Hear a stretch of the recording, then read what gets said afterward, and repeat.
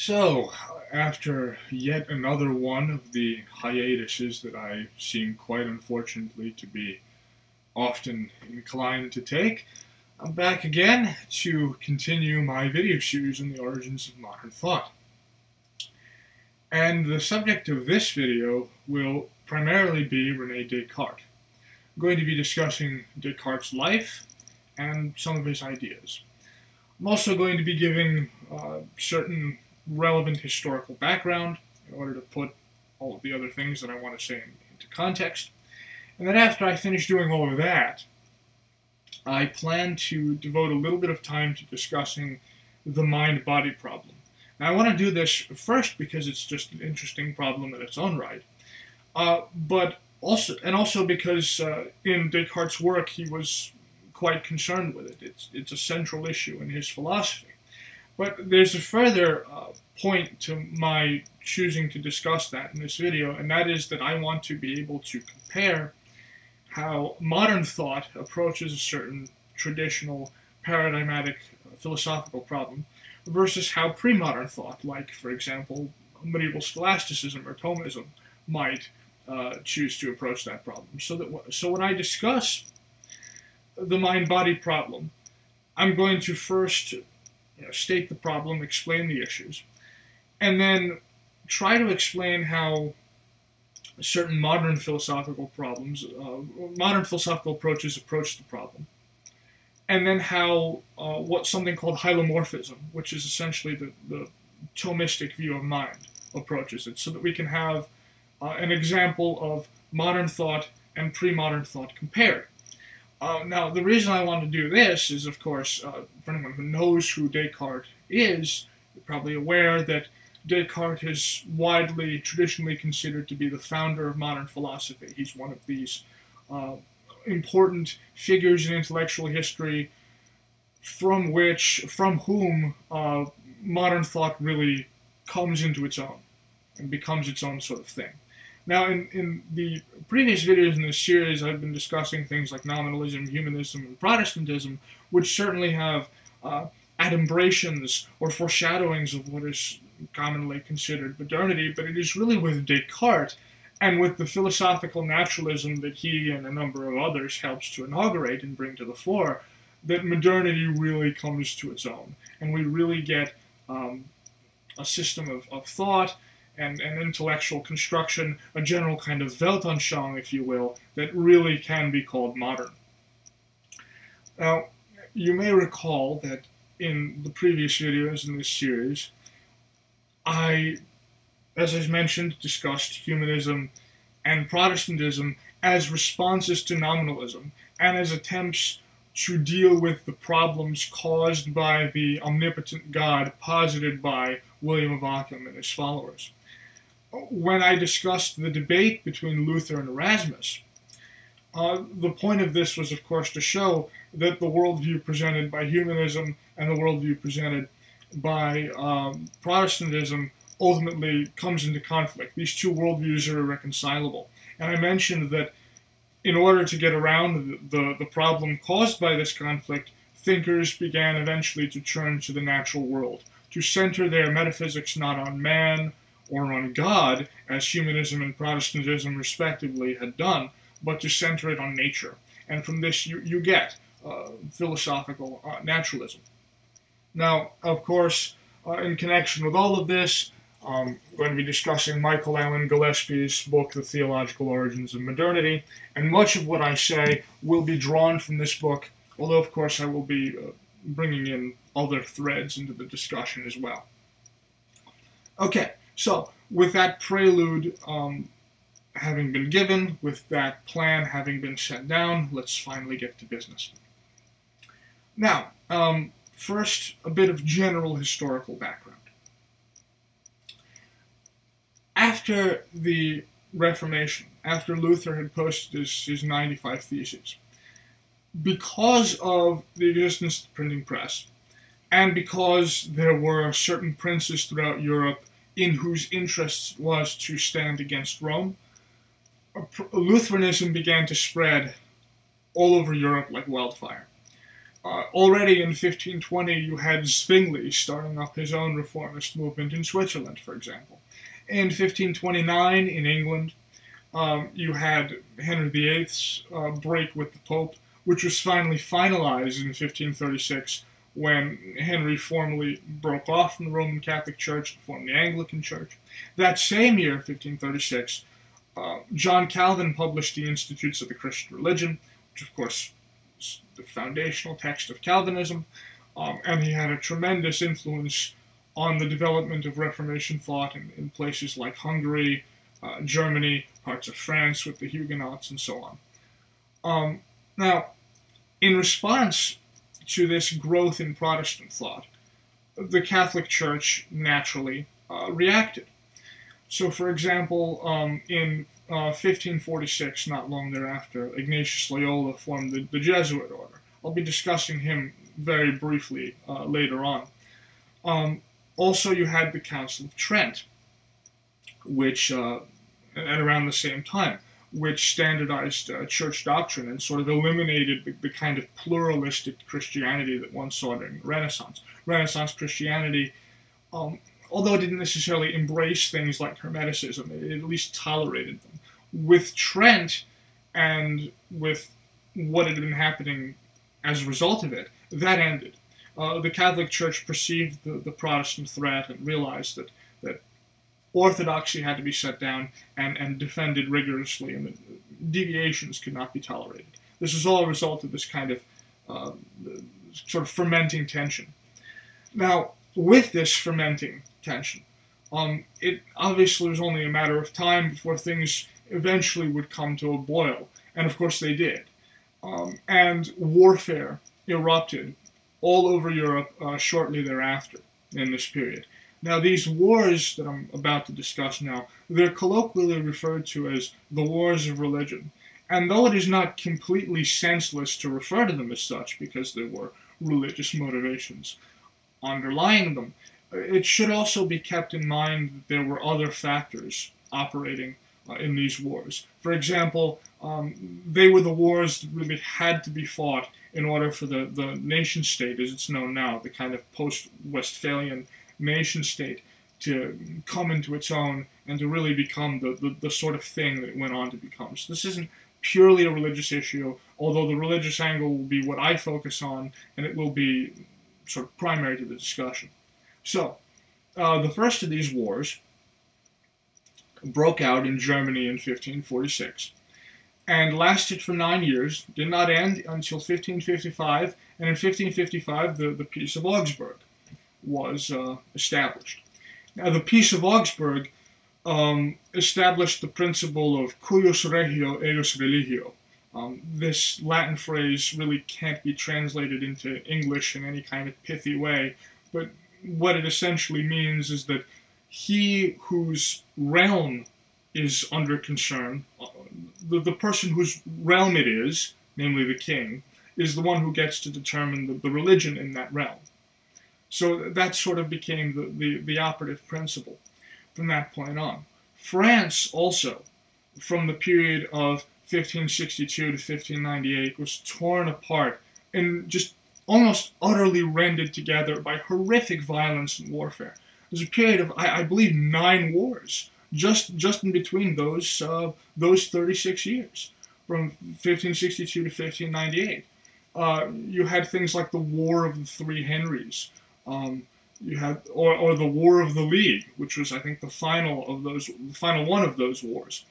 And this period of warfare, which included things like the massacre at St. Bartholomew's Day, where thousands of Huguenots were slaughtered. There was even a story that the Pope was presented with a medallion showing the head, I believe it was, of the slaughtered Huguenot leader, and he rejoiced at this. There's all kinds of just horrible slaughter resulting out of this conflict and these tensions. So, the warfare in France ended in 1598 when Henry of Navarre, who up to that point had been a Protestant, had decided opportunistically to convert to Catholicism. And essentially he became Henry IV, King of France. He famously said, "Paris is worth a mass." In other words, it's worth it to convert to Catholicism if it means that as a result of doing so I can become king, which is what happened. Also, in Germany, you had all sorts of things going on, in particular the 30 Years' War, which I'll get to in a moment. Of course, even with the end of the war and Henry's accession to the throne, the chaos in France didn't end. In 1610, Henry was assassinated. Upon accession to the throne, he had proclaimed what's called the Edict of Nantes, which essentially was an edict from the king, which granted a limited degree of religious toleration and royal protection to the Huguenot communities within France. It granted them fortified cities, royal support for their pastors, toleration within certain limits, and so on. Now, upon Henry's assassination in 1610, things erupted into chaos again, and by 1624, Cardinal Richelieu had come into power. Upon coming into power, he vowed to break the Huguenots, and he kept his word. In 1627, he captured New Rochelle, which is a major Huguenot stronghold, and just began the work of utterly, decimating and persecuting the Huguenot communities. Although the Edict of Nantes was not formally rescinded until 1685, by 1629 it had been de facto rescinded because Richelieu had issued all sorts of proclamations limiting tolerance for the Huguenots and so on. That's France. Now, moving on to Germany, really the Holy Roman Empire at this time. The Holy Roman Emperor, Ferdinand II, was an ardent Catholic, and he vowed to eliminate Protestantism within all of his territories. Unfortunately for him, one of his territories was Bohemia, which was a Protestant area. In response to Ferdinand's declaration, Bohemia revolted and declared allegiance to Frederick, Elector of the Palatinate, who was the champion of the Protestant cause in the area. So they had essentially declared allegiance to him, and he had maintained control of Bohemia for about a year. I believe this went on from about October of 1619 to then November 8th, 1620, where he was defeated at the Battle of White Mountain. And I'll discuss that briefly later on as well. That wasn't necessarily the cause of the war, but these were the things going on. There were other things, and the 30 Years' War is a very complex event. But essentially, there was all kinds of horrific warfare in the German territories. And although in 1635, with the Peace of Prague, warfare within Germany specifically had ended, by that time, other European states like France and Sweden had been dragged into the conflict. And the war had assumed essentially almost pan-European proportions. It became an enormous thing in which most of the relevant players on the stage in Western Europe were involved. And this war lasted until 1648 with the Peace of Westphalia. On the tail end of this war, so this war went on for 30 years, 1618 to 1648, but on the tail end of this war, you also had going on the English Civil War, which lasted from 1642 to 1651. So the point of discussing all of this is to really just set the stage, indicate to those watching that the period that I want to discuss, the period in which Descartes grew up and lived, the sort of culture, the zeitgeist in which he was immersed and so on, was an extremely chaotic one. And that his thought can be seen in many ways as a reaction to this chaos. He saw the world as thrown into disarray, searching for any kind of moorings, any kind of rational principle of organization to keep all of the chaos at bay. And you can say that this led him on his philosophic quest for certainty. So this is the sort of era, the time in which Descartes lived, and the sort of thing that he was reacting to. Okay, now let's get to talking about Descartes' life. Rene Descartes was born in 1596. He was born near the city of Poitiers in France. Actually, I believe the village that he was originally born in was eventually renamed and is actually now called Descartes, which, you know, how cool is that, to get your own hometown named after you? Um, so Descartes was born in this area. His mother died when he was 1, probably from complications due to childbirth. And his father went on shortly thereafter to marry another woman. He was left as a child in the care of his maternal grandparents, and also his great uncle, who was a man named Michel Ferrand. He was a local judge or magistrate in the area. In fact, many of the male members of Descartes' family were lawyers, judges, magistrates, and so on. They had legal careers of one type or another, and it was expected of Descartes that he would pursue a similar path in life. Now, he eventually chose not to do this. He rebelled against the wishes of people like his father, and there's some reason to think that he did this because he felt that it was what he was called to do, that is, that he was called to philosophy, but also that he regretted rebelling against his parents. And there's some speculation on psychological issues that may have engendered. It may be interesting. I'll get into that in a moment. That will be germane later on to what I want to discuss. So, when Descartes was 10 in 1606, he was sent along with his older brother to the Jesuit school at La Flèche, which had been established by Henry IV 2 years earlier.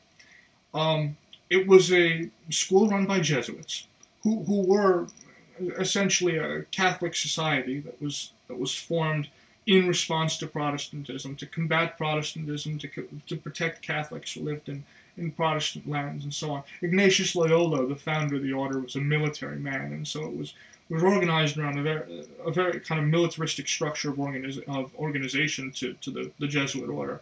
Of course, the Jesuits, many of them were also fantastic scholars. But that's another subject. So this was a Jesuit school.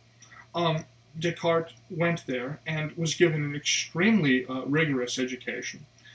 He studied Aristotle and Aquinas in metaphysics. He read Suarez and Lessius in his classes on moral philosophy.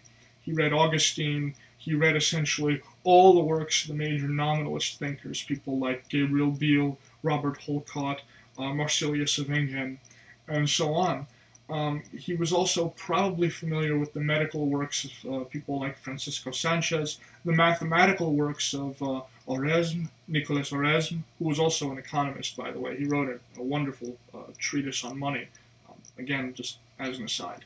But he was greatly familiar with all of these theological debates surrounding the realism-nominalism issue.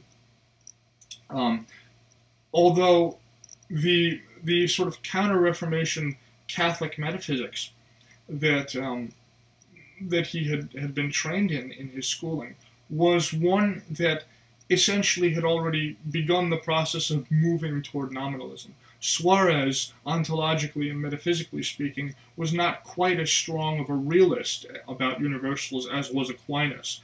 Suarez seems really to adhere to something called trope theory. I'm not going to go deep into that because I'd veer off course if I did. If anyone's interested about what that is, I can explain the differences. But essentially, the Counter-Reformation Catholicism had been less ontologically realist to begin with than was the more original kind of medieval Catholicism from which our whole story in this series of videos started. So he was educated in all of this. In addition to this, he was given a fine humanist education. He read Michel Montaigne. He read people like Chéron, who was a French humanist and also a skeptic, greatly influenced by the work of ancient skepticism. He was even allowed access to the school library at La Flèche. And he used this opportunity. He had unrestricted access to the entire library. He used this opportunity to read many of the occult texts that were there. Hermetic texts, alchemical texts, Gnostic texts, things that were quite far off the path of any kind of Orthodox Catholicism. And he spent his time at this school reading these books, and there's a lot of reason to think, and I'll go into this as I go on, that this experience of reading all of these alchemical and hermetic works greatly influenced Descartes in his later intellectual development. Now, so that's essentially what his education was like. In 1614, he graduates from La Flèche with his BA, so he's about 18 now. And then he goes to get his license in canon and civil law, which he successfully manages to do 2 years later. Now, after this, because Descartes was a second son, not a firstborn, in 1618, he's placed in the peacetime army of Maurice, Prince of Orange. Now, in this earlier period, although he is a soldier now, he doesn't really see any action at this point. In fact, there's no reason to think that he saw any fighting or any action at any point during his military career. There are some early biographers of his who think that he may have participated in this or that battle or this or that atrocity, but they usually tend to be people engaged in a kind of propaganda war for either the Catholic or the Protestant side, and so what they say should be taken with a grain of salt, and furthermore, there's counter-evidence against these assertions. The point is that during his military career, it's unlikely that Descartes saw any action. So, once he was stationed with Maurice's army, he was sent to Holland. But instead of fighting, he spent the next few years in Holland studying military architecture and mathematics. So just doing more of intellectual stuff. And it was in this period, when he was in Holland, that one of the decisive things happened to him in his life which changed the course of his entire development. And that was that he met a young physician and thinker named Isaac Beeckman, and became great friends with him. Beeckman was kind of a mentor to Descartes, and really pushed him on the path that intellectually would be decisive for him. He was a formative influence for him. So Beeckman was a philosophical talent in his own right, and not long after meeting Descartes, he was able to perceive this young man's great intelligence, his gifts for philosophy, and so on. And he tried many times to encourage him to pursue a philosophical life, a life of contemplation as a thinker, as a searcher for truth, and so on. Together with Beeckman, Descartes read many mathematical texts. He read all sorts of hermetic and alchemical texts as well. So you see him moving deeper into Hermeticism, into Gnosticism, into occultism, and that sort of thing. I'll be discussing that also briefly, because as I said, this is all an important formative influence on Descartes and the man and the thinker that he later became. So he spent some time with Beeckman, and but rather than immediately agreeing with Beeckman's suggestion and devoting himself to philosophy, he decided to go to Germany. Because remember, by this time, the 30 Years' War had begun. So this is about in 1619. So he went to Germany via Copenhagen. And while he was there, in November of 1619, he was in a German village near Ulm, and he was waylaid by the winter. He'd gotten caught in a snowstorm, and he essentially had to stay in this village and couldn't go anywhere. So he used the time that he had, so the story goes, to sit in a stove-warmed room, and he began a day of feverish thinking, in which he began to contemplate what would be necessary for one to be a great scientist, a great technician in terms of things like architecture or city planning, and also a great lawgiver. So he was thinking in terms of pure science, but also in terms of the social order. I guess what you could call social science or social and political administration. So, I mean, just to set the scene here again, he's sitting here in the midst of this chaotic war.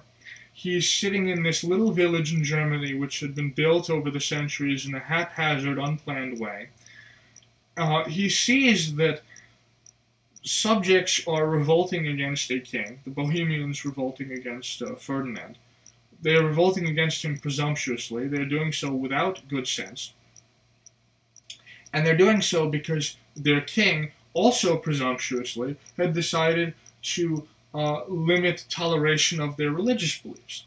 So all around him, he's seeing a world which is just sort of chaotic and hobbled together haphazardly without any kind of coherent, encompassing, rational plan behind it. And this troubles him. So this can be seen as that which is motivating his reflections on this day.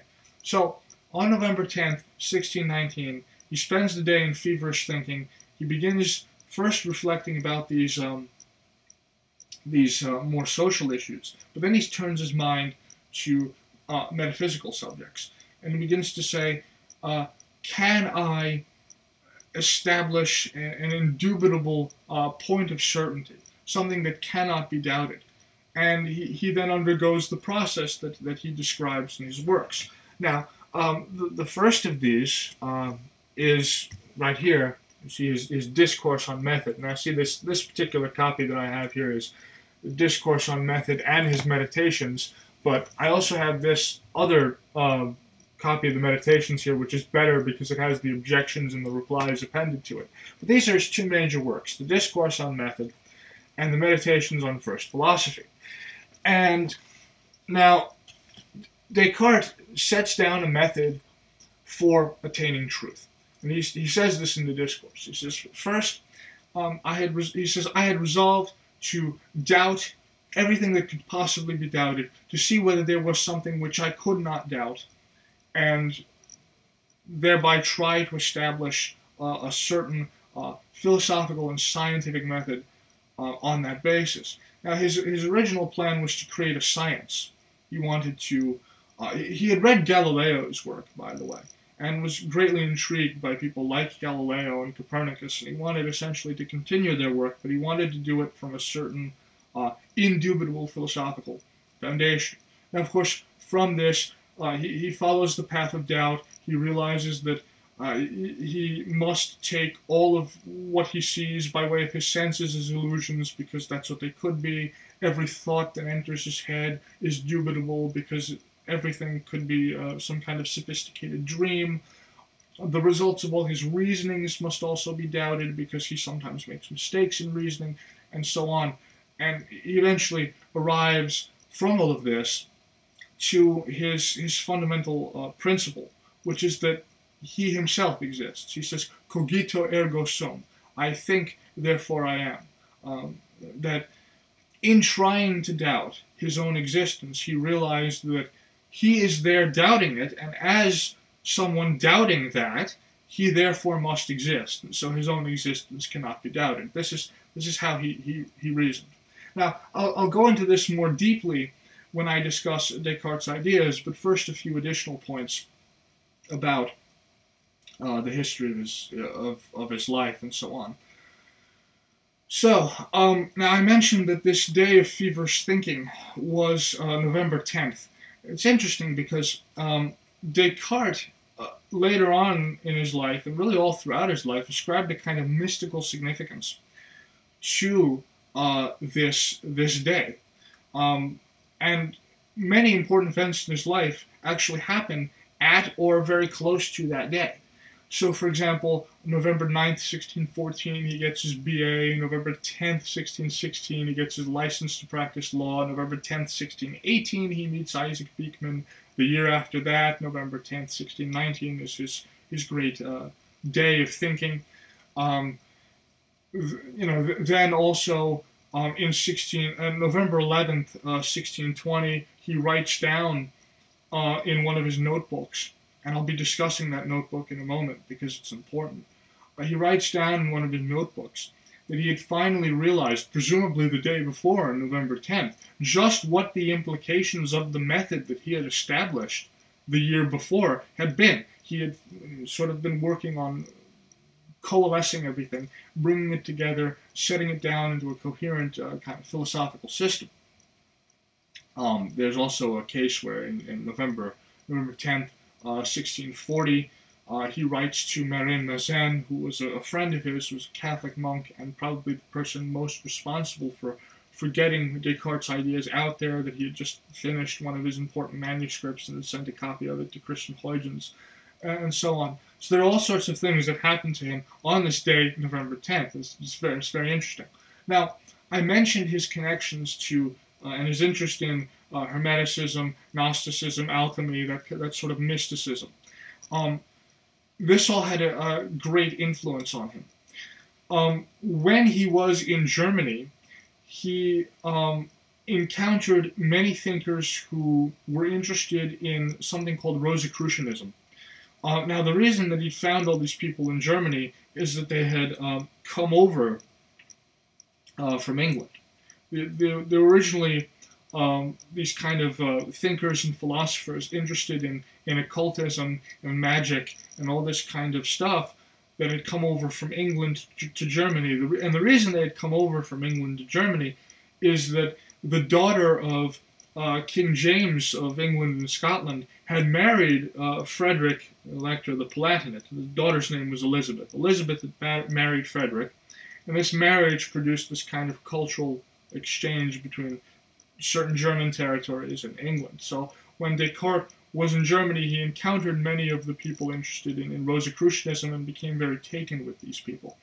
A brief discussion of Rosicrucianism, and by the way, some of this will be coming from this book that I have here. It's very interesting, by Tobias Schurten, The Invisible History of the Rosicrucians. Now, this sounds sensationalized, but it's actually a reasonably quite good work of history. There's also a documentary film somewhere on YouTube made about them, where he essentially repeats the thesis of the book, which in a moment I'll get to. If I'm able to find a link to this documentary, I'll provide it in the description. You should watch it because it's fairly interesting, at least if you're into this sort of thing. Now, okay, so about Rosicrucianism, the main thing to understand is that Rosicrucians were sort of a secret order, or they styled themselves to be a secret order of Protestant thinkers who came together almost in response to the Jesuits, because the Jesuits were also quite a secretive society. The Rosicrucians initially were almost like the Protestant analog to this. And like many of the Jesuits, they were scientists, but they were this what looks today like a bizarre cross between a scientist and a magician, because they subscribed to all sorts of alchemical, occult, and hermetic beliefs. So, for example, Rosicrucians typically believed that the secrets of nature could be unlocked when one had sort of been illuminated by the spirit of truth. And the way to do this would be to clear your mind of all illusions of sense, because things that we perceive by the senses are illusory. They're, I guess you could say, sort of epiphenomena, in the sense that they're not what the true underlying reality is. They're illusory, and if we want to get to the truth, we should ignore them and focus instead on intellectual substance, because that was the division that they had made. There was intellectual substance on the one hand, which was pure and original reality. And then there was what they called extension. Now, by extension, what they meant is anything sort of spatially located that could be described in a mathematical sense, that one can sort of plot locations on a mathematical plane or what have you, and describe them that way. Now, for anyone familiar with Descartes' ideas, this should get get you to raise your eyebrows, because Descartes also drew this distinction between intellectual substance and extension. And he also, as I just briefly mentioned, when he went on the path of doubt, committed himself to doubting all of the things of his senses as being somehow illusory and not ultimately real. This is very Hermetic. This is very Rosicrucian. This whole path of doubt that he follows was very much inspired by what he had seen from reading these people's texts and from interacting with them. So they were these scientists/magicians, the Rosicrucians were. And they published 3 manifestos. The first came out in 1614, called the Fama Fraternitatis, the Fame of the Fraternity. And it was written by a man named Johann Valentin Andrei, who also wrote the second, and he wrote all of them. He's responsible for all the Rosicrucian manifestos. But this first one essentially announced that they were this secret brotherhood and so on. Now, because of the tensions of the time and the Catholic-Protestant conflict, this provoked a lot of anxiety among people, because there were all sorts of stories floating about of secret societies and intrigue and this sort of thing.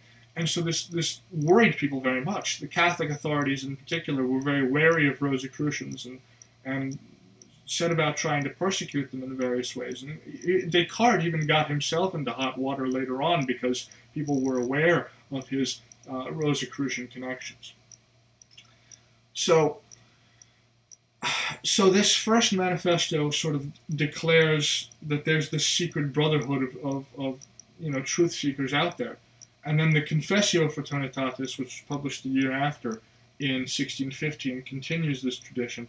And then the year after that, 1616, the Chemical Wedding of Christian Rosenkreuz was published, which is a kind of allegorical account of the marriage between Frederick, Elector the Palatinate, and Elizabeth, Elizabeth, daughter of King James. And there's all sorts of allegorical stuff going on throughout all of these 3 manifestos. Now, the interesting thing about this book on the Rosicrucians here, and on the documentary that I'll try to find, is that the author, Tobias Churton, tries to argue that rather than being some genuine, legitimate secret society of schemers who sought to do God knows what to the world, the Rosicrucians were just sort of truth seekers, but that the whole method by Andrei of declaring them as secret and creating all of this kind of nefarious, nefarious connotations around them was a joke. It was just a joke on his part, and nobody got the joke. They took it seriously. But all Andrei was trying to say is that there's a great deal of nonsense in the world, and that genuine truth seekers are few and far between. They necessarily have to labor in obscurity.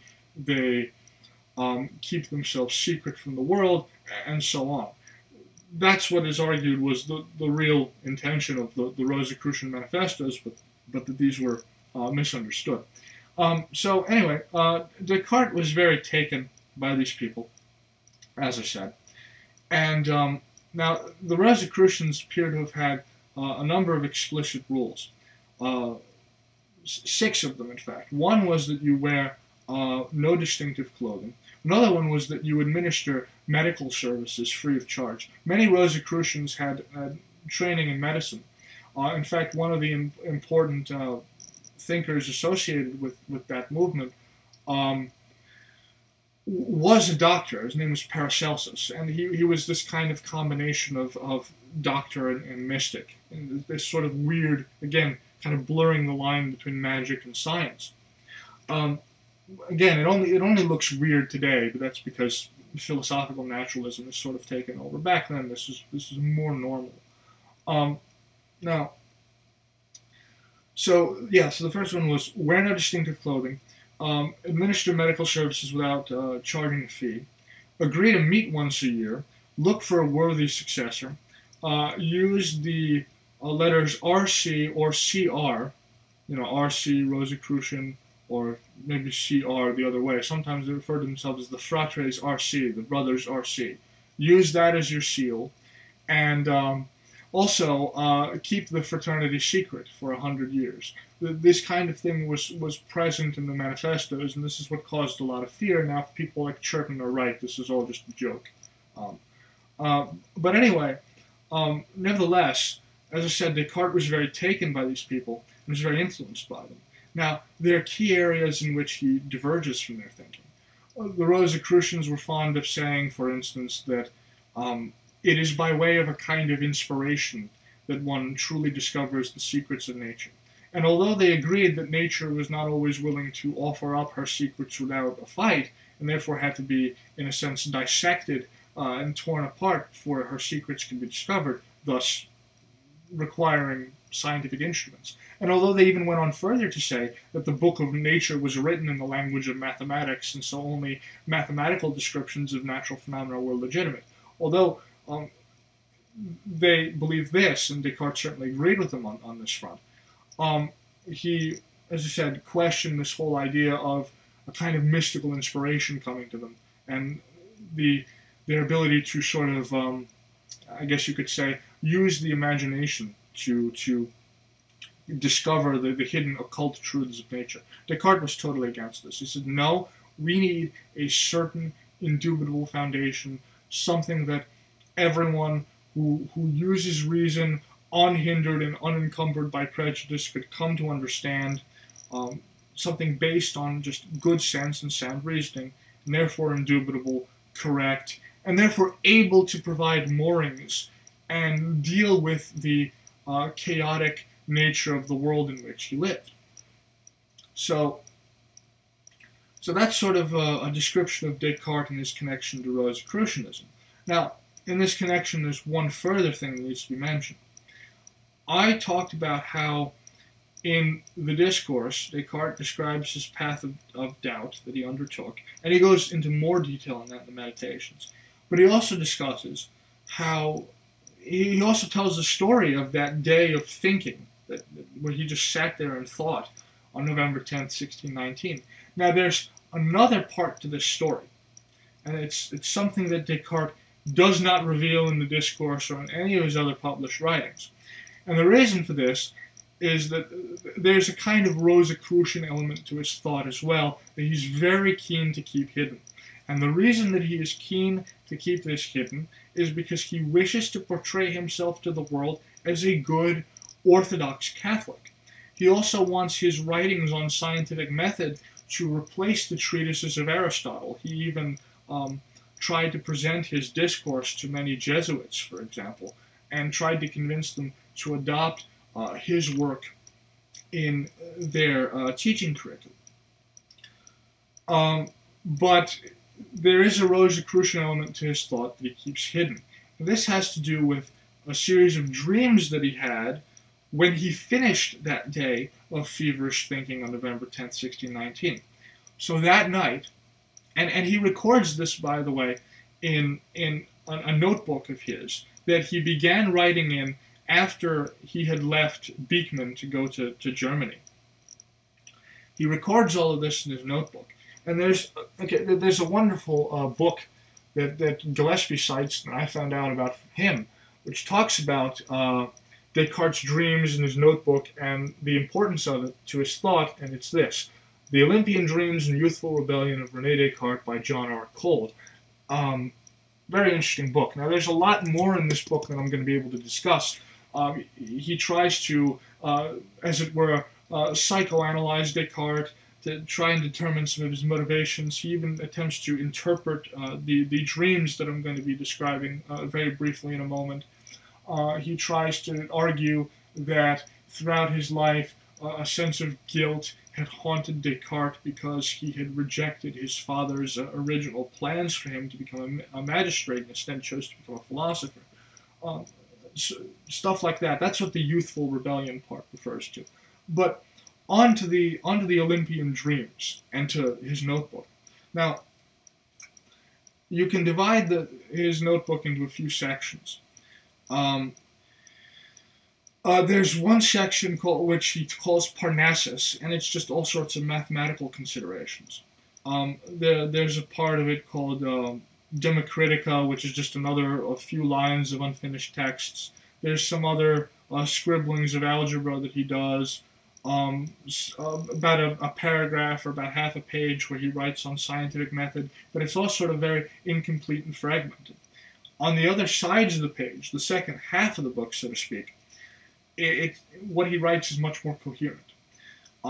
It begins to look more like a manuscript being prepared for publication. And there are three primary sections in this second part of the notebook. There's what he calls the preambula, which runs for about 4 pages. What he calls the experimenta. These are his titles, Descartes' titles. The experimenta, which runs for about 5 pages. And then the Olympica section, which runs for 6 pages, and which is dated November 11th, 1620. Presumably, again, on this special date of November 10th, he had come to all of the realizations that he writes about in that Olympica section. Now, I mentioned that he doesn't discuss any of this in the Discourse. This is because he doesn't want certain people to know about these Rosicrucian connections. He even writes in the preambula section that in order to communicate my true views to the world, I must advance onto the stage as an actor masked. I'm paraphrasing him, but he says more or less that. So even at the young age in which he wrote down what was in that notebook, and he was about 23 at the time, he realized the need to conceal his true features, to conceal his true beliefs because of the political climate of the world that he lived in. So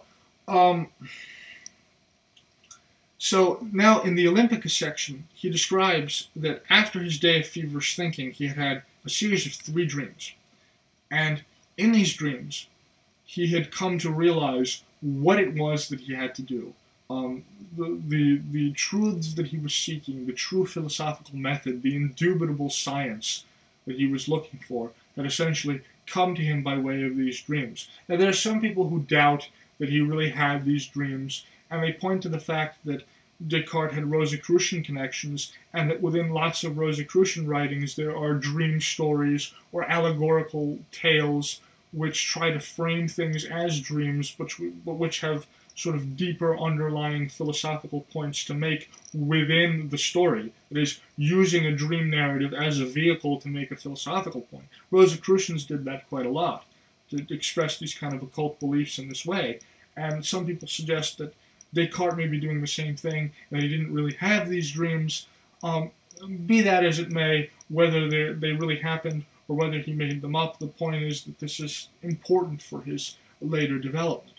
Now, as I said, he had 3 dreams that night. And the first of them went like this. He was walking about when an evil spirit or an evil wind assailed him and began to cause him pain. It began to push him towards a church. It began to force him to go into church. This evil spirit was haunting him, hurting him, and pushing him into church. On the way, he had tried to stop and speak to one of his friends, but the trouble that he was under had intensified, and he began being pushed to the church even more strongly. That was the first dream. The second dream is Descartes hears a thunderclap, and he awakens. He dreams that he is awakened, and he is terrified to find the air filled with sparks. And he decides to determine whether this is real or just an illusion, and he tries to do this by just blinking his eyes. And when he blinks his eyes, he finds that these sparks go away, and he determines thereby that they're not real.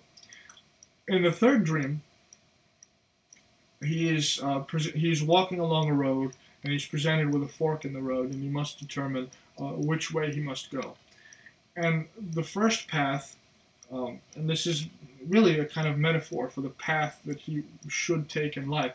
The first path represents humanism, and he sees a copy of the book Ars Poetarum, which was kind of a standard humanistic poetic text at the time.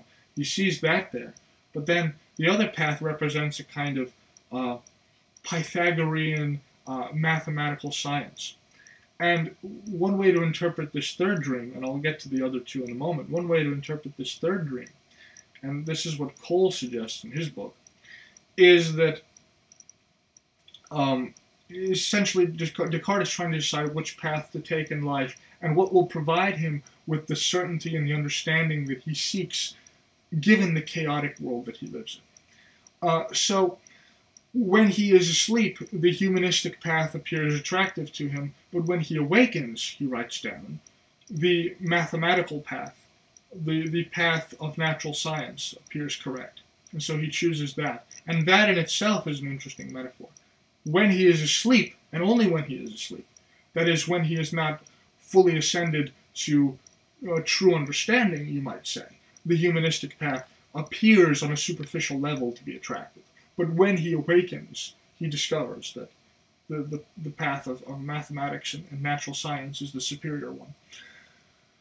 So that's essentially an explanation of the dreams, and I've more or less interpreted the third one already, so I'll get to the other two.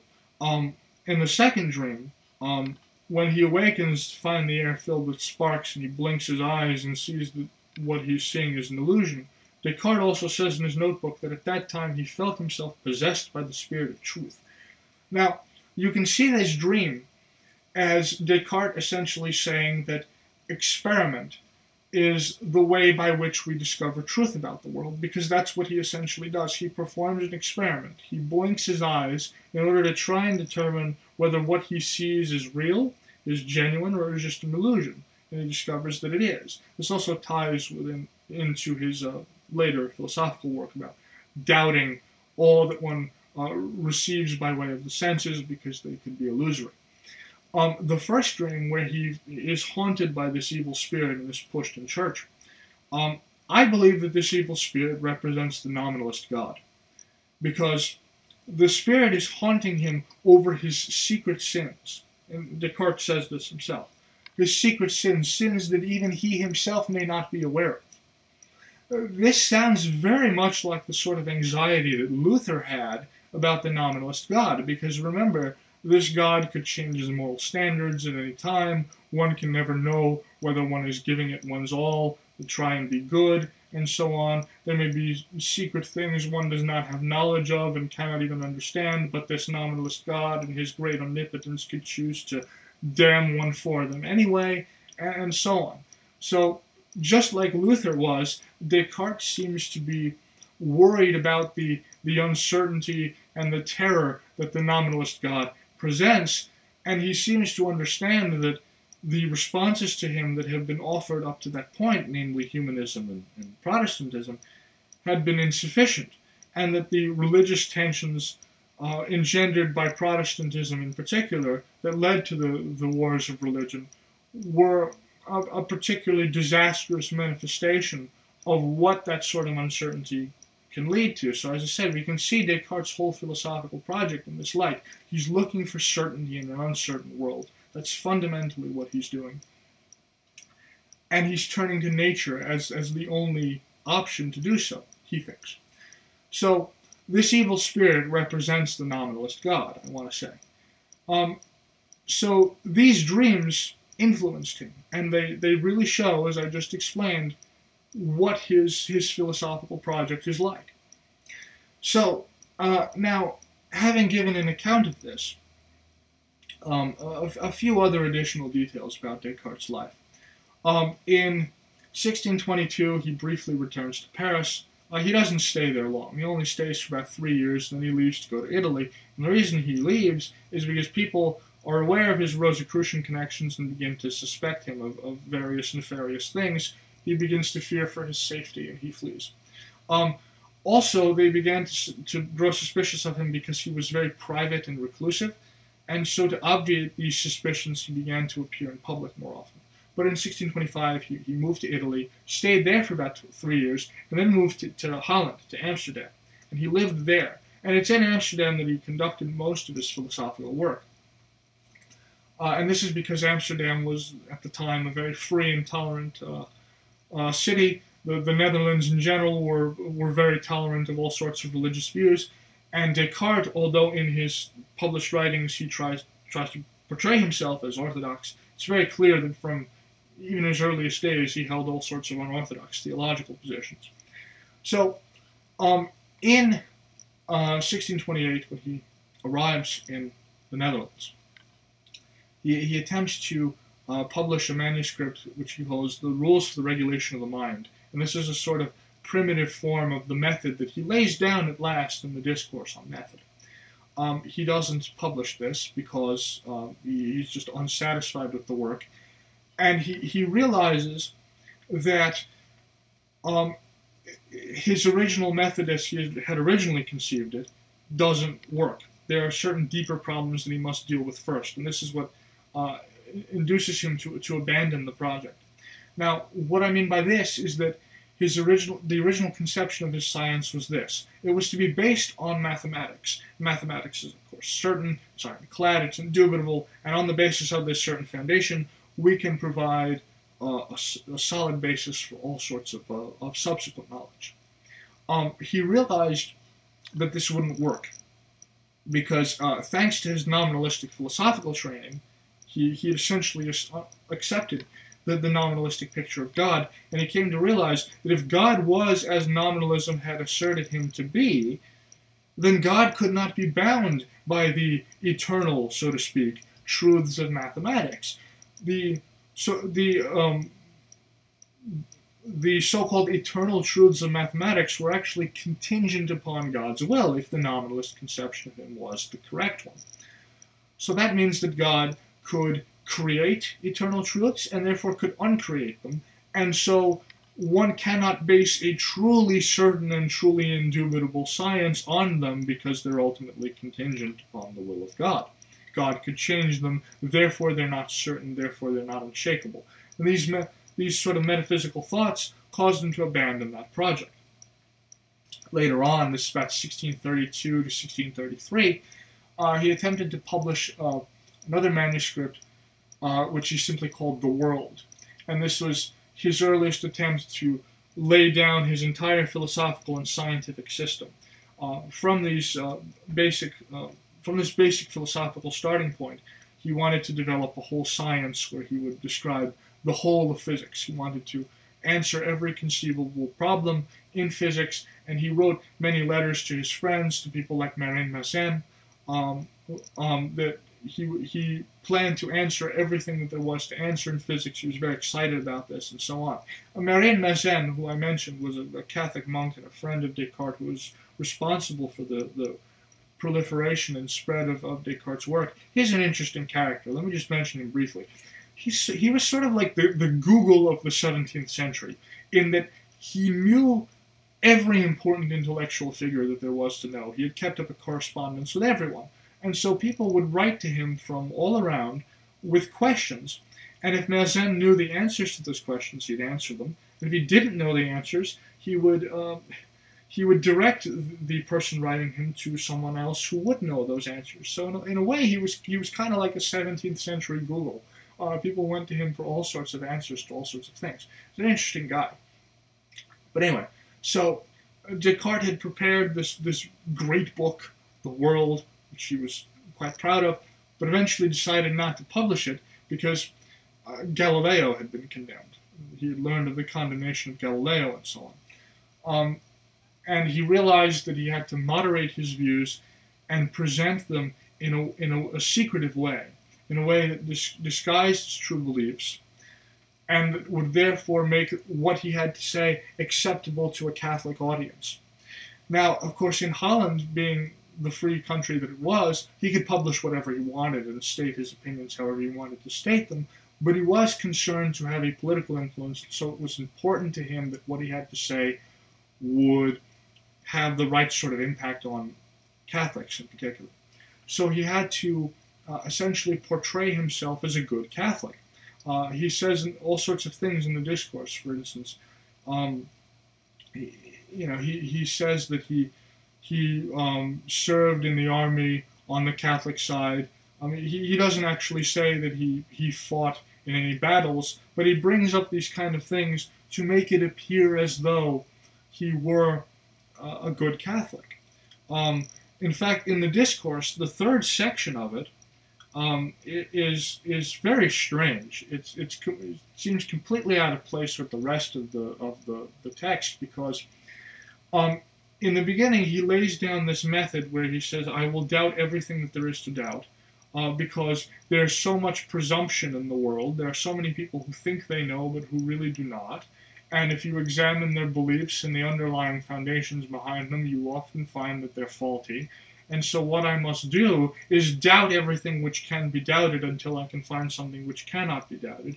And I must not rely on custom or tradition or anything like this, because these things can be mistaken. But in the third section, he discusses morality briefly, and he says that he'd sort of cobbled together a moral code for himself. And this moral code essentially amounted to following the rules in whatever country he happened to be present at the time. This is, very bizarre and goes against the rest of his argument. And once you see this, you can start to see that in some areas within the Discourse, in particular, Descartes is being rather disingenuous. He's trying to portray himself as something that he's not, but he's not being so secretive about it that an intelligent reader would not be able to discern it. He's trying to hide himself, but not too much, because he wants certain people to know what his true beliefs are, the truly intelligent, so to speak. He's writing what he's writing in an occult manner, in the literal sense of the term, that there's an exoteric meaning to what he says, and then there's that deeper esoteric meaning. And you see this also in Rosicrucian writings. This is a further example of Rosicrucian influence on Descartes. So he tries to portray himself as a good Catholic despite his heterodox views. And there's another interesting thing that he does. In the Discourse, he says something to the effect that there are no works of art which have been composed by many artists working together which are as fine or as excellent as works of art composed by a single mind. There are no buildings which have been built by many architects working together and contributing pieces to the building over time, as there are buildings which are the product of a single mind. And now, he's saying this because in the world around him, he sees, number one, religious conflicts of all sorts, where people are just asserting different religious doctrines presumptuously and then fighting about them. He was, when he originally conducted his first thoughts on this topic, living in a haphazard, unplanned village. And now he's living in Amsterdam, which is the finest, most tolerant, most well-built city of the time. And he's trying to contrast what would happen and what the world would be like if people followed a consistent methodology and were rational, as opposed to what it would be like and what it is like, he would think, if they just sort of did things in a haphazard manner. So he wants to say that method is necessary, consistent application of rational intelligence is necessary, otherwise we have chaos. And he gives other examples too. He doesn't just talk about buildings or cities, he also talks about laws. He gives the example of people who sort of naturally, organically grew up together out of a primitive state and developed a haphazard law of precedent, and he compares that to the Spartans, who had a lawgiver originally, a great lawgiver, at least allegedly, named Lycurgus, who laid down the original Spartan law. He then compares man-made religions and the chaos that they engender versus religions as set down by God, and so on. Now, the purpose of these distinctions is actually to distinguish himself, Descartes, from Aristotle, because Aristotle in the Nicomachean Ethics, which is one of his works, makes a similar sort of division. Aristotle, when he talks about knowledge, makes a distinction between practical and theoretical knowledge. He says that practical knowledge is also divided into two further subcategories. that is, that which relates to things made, which he calls techne, and then things done, phronesis. And he says that practical knowledge, whether techne or phronesis, cannot intersect with theoretical knowledge, which is really just concerned with first principles. So in theoretical knowledge, you have first principles, and you deduce things from those first principles. Practical knowledge, according to Aristotle, is concerned with things that change, and theoretical knowledge, which things concerned with things that don't change, eternal things, so on. Now, Descartes sets himself up in a similar way, but he does this to distinguish himself from Aristotle. He wants to say that the distinction between practical and theoretical knowledge that Aristotle posits isn't a real distinction, and that if one correctly applies his method and reconstructs his science in the way that he says that it should be reconstructed from absolute first principles, he can use this theoretical knowledge to make practical applications and to have practical effects in the world. And the ultimate aim of this is to improve the human lot, to essentially conquer nature. And this is where naturalism comes in. That is, you use scientific study of the natural world and gain knowledge about nature, and then use that knowledge for human ends, to improve the human lot, to extend our lives, to make us wealthier, and what have you. This is all a product of that kind of naturalistic thinking, and Descartes is paradigmatic of that. And this again ties into his connections to Rosicrucianism, because the purpose of what the Rosicrucians were doing was they weren't gathering knowledge for their own personal aggrandizement. They were using it to try and benefit humanity as they saw it. That's why they had that rule where they had to administer medical care without ever charging a fee. The purpose of the knowledge that they sought was to benefit humanity as a whole. That's also what Descartes wanted to do. Now, he discusses, as I said, the example of buildings made by many architects working together, villages and cities that arise in a haphazard hodgepodge manner versus those that are planned, and all those sorts of distinctions. Now, in this, one sees in Descartes also, and this is a connection to more contemporary ideas, not only philosophical naturalism and the idea that scientific knowledge of nature must be used for the benefit of humankind, but also this idea of a technocratic intellectual. Right? Because Descartes is saying that one man who applies reasoning and methodology and science properly can spin out the implications of science all on his own. That is, we don't need a science or something masquerading as a science, which is really just the conflicting interests of many different people. One man, provided that he does things correctly and uses good sense, can do this on his own. Now, this is interesting because if you actually examine how real legal systems work, they do tend to emerge in that sort of haphazard way based on precedent that Descartes derides. But those legal systems are more flexible, they're more adaptable, they're more suitable to the native culture in which they emerge. And those can be contrasted with the sort of state-mandated positivistic legal systems which often run into all sorts of administrative troubles and inefficiencies. They don't work very well. They're subject to all sorts of corruption. Furthermore, just to go against Descartes' example of Lycurgus, Lycurgus probably didn't exist. I mean, there's a good chance that he's a mythical figure, and therefore that Spartan law emerged not by being promulgated by one single lawgiver from a central location, but in the kind of haphazard way of precedent that he thinks is so terrible. Also, if you look at how science is actually done, it's done by way of a community of scholars doing experiments, recording their results, and submitting them to the examination of other scientists. It's a communal activity. It's not done by one person, right? So there seems to be that weird kind of element to it, but you can certainly see the idea of the technocratic intellectual emerging out of Descartes' thought, or at least the implications of that. Now, having discussed that, let's go into the meditations on first philosophy. Now, I showed this briefly, but I just want to display it again. it's very important that we consider not only the meditations, but the objections and replies. And Descartes says this himself. He says they have to be read together because when he originally published the meditations, he asked Mersenne to send his manuscript to a few thinkers, people like Antoine Arnauld, Pierre Gassendi, with whom he had a quite famous debate, Thomas Hobbes, and so on. And he wanted to get their objections and then respond to their objections, and by way of responding to their objections, to refine his ideas. And he ultimately decided to publish everything at once.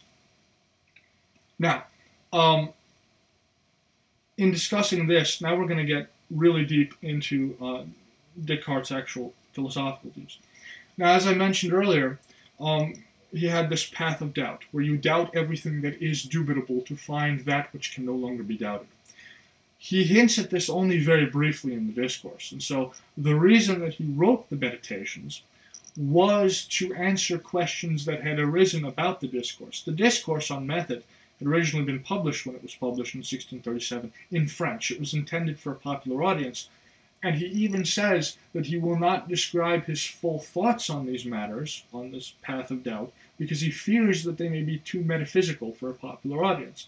But when he publishes the Meditations in 1640, he finally does this. So, to get into the Meditations, the Meditations, the work itself is split up into a series of 6 meditations where he goes through a series of thoughts. I won't be discussing everything in detail, but just certain parts that are important. Now, an underlying theme that I want to hint at and suggest as I go through this discussion is that the source of doubt for Descartes, the source of that great metaphysical doubt that he wants to overcome by way of his philosophy, is the nominalist God. And indeed, the famous Cartesian demon, or the evil genius that in Descartes' thought experiment and meditations systematically deceives him about everything, I want to suggest that what he really has in mind when he thinks of that is this omnipotent nominalist God who could either compose nature in such a way that we are systematically deceived, or compose our minds in such a way that we systematically misperceive nature, or even intervene in an ad hoc manner to systematically deceive us. In other words, with nominalism, the idea of a kind of rational order as structured by universals was gone, and so everything could now be doubted.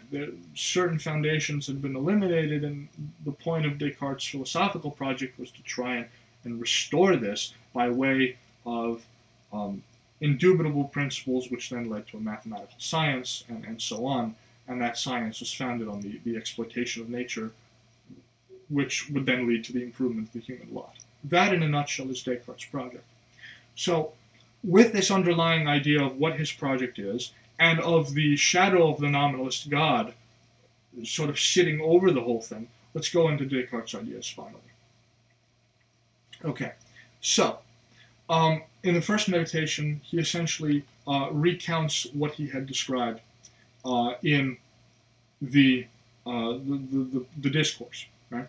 So, he talks about, doubting everything that could be doubted, and eventually, he says he doubts everything that he sees, every thought that enters his mind, every sensual perception that he has, all of his memories, all of the results of his reasonings. He essentially wills the world away by a stupendous Herculean effort of doubt, and he begins to worry that he has destroyed everything, and says, does it then follow that I do not exist? But of course, he goes on to say that he does exist, that in doubting he realizes that he is one who is doubting, and therefore in trying to doubt his own existence, he affirms it by way of the act of doubt. He shows that he must exist because he's there doubting. And therefore, he reaches his famous fundamental principle, I think, therefore I am, which Descartes believes is indubitable. Now, there are a few misconceptions about this principle that have to be dealt with. Now, I've mentioned in previous videos very briefly, and I'm going to emphasize this again and really pause to talk about it for a minute because it's important, that St. Augustine had also, centuries earlier, made the same argument that Descartes had when Augustine had set about to argue against philosophical skeptics. He said that one cannot rationally doubt one's own existence. And he says this in his one of his works, Against the Academicians, which you see here. In fact, one of those who were commenting on Descartes' Meditations, Blaise Pascal, who was a great admirer of Augustine because he was a Jansenist, and Jansenism was essentially a revival of Augustinian theology and anthropology.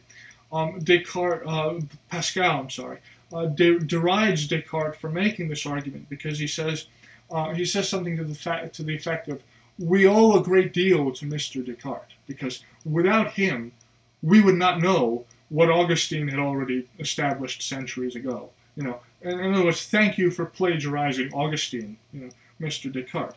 But there is a fundamental difference between Augustine's way of asserting the principle that one cannot doubt one's own existence and Descartes' way of doing it. For Augustine, the fact that one exists is an external fact. That is to say, it is something out there. It is independent of one's thinking it. It's something that is true whether one thinks it or not. For Descartes, on the other hand, the act of thinking the fundamental principle, that because one thinks one exists, and therefore that one must exist, the act of thinking that must make it true. That is, the fundamental principle's truth lies not in the fact that it describes some fact about the world, but in its performance. The fact that you think it is what makes it true. And when you go deeper into Descartes' work, you realize that he believes that we are always implicitly thinking the fundamental principle whenever we think of anything else, whenever we have any other thought about anything else, because that's what underlies everything else. So what Descartes is saying here, and this is very important to understand, is that in thinking the fundamental principle, you make it true. The self, therefore, becomes self-grounding, self-positing, self-creating even. That is, by thinking the thought that you exist, you establish yourself in existence. You make it the case that you exist. This is very important. This is going to become extremely important when I discuss in a minute Descartes' ideas about God. Now, there's a few other things that have to be talked about. Most importantly, what does Descartes mean by thinking? What is thinking for Descartes? Well, the ancient sort of pre-modern conception of rationality had it that it was a faculty distinct from the will. Okay? So if one perceives something by reason, it's not an act of will that one perceives it. You can't really choose not to understand that 1 + 1 is 2, for example. It's just rationally obvious and irresistible. And this led to the ancient conception of freedom as being directed by reason. That is, the ancient conception of freedom was that one is free if one behaves rationally, if one lives according to reason, and if one does not, if one instead submits to irrational desires of all sorts and is led astray by all sorts of irrational impulses, one is to that extent enslaved. Descartes rejects this. For Descartes, thinking is not like this at all. In fact, thinking is an active faculty. In his mature thought especially, it becomes an act of the will. To reason is to will. Reason and will, which in ancient thought were held distinct, are blended together and become one and the same thing in Descartes. Okay, so in his early thought, Descartes had a problem to deal with. And the problem was this. There are these pure innate ideas, these mathematical objects, for example. That would be one example of these innate ideas, which are just obvious to the intuition. And then there are the facts of sensory experience. They're the things that we see in the world, and so on.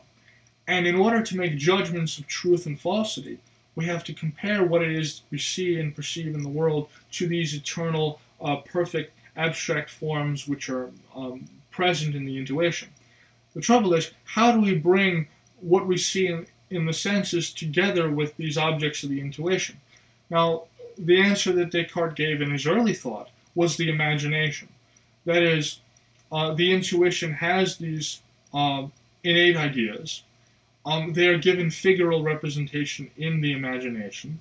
And also when one perceives things by the senses, one can take what one perceives, abstract it into a kind of mathematical representation, a kind of mathematical form, bring that to the imagination, and then compare those fundamental innate ideas to one's representation of what one perceives by way of the senses.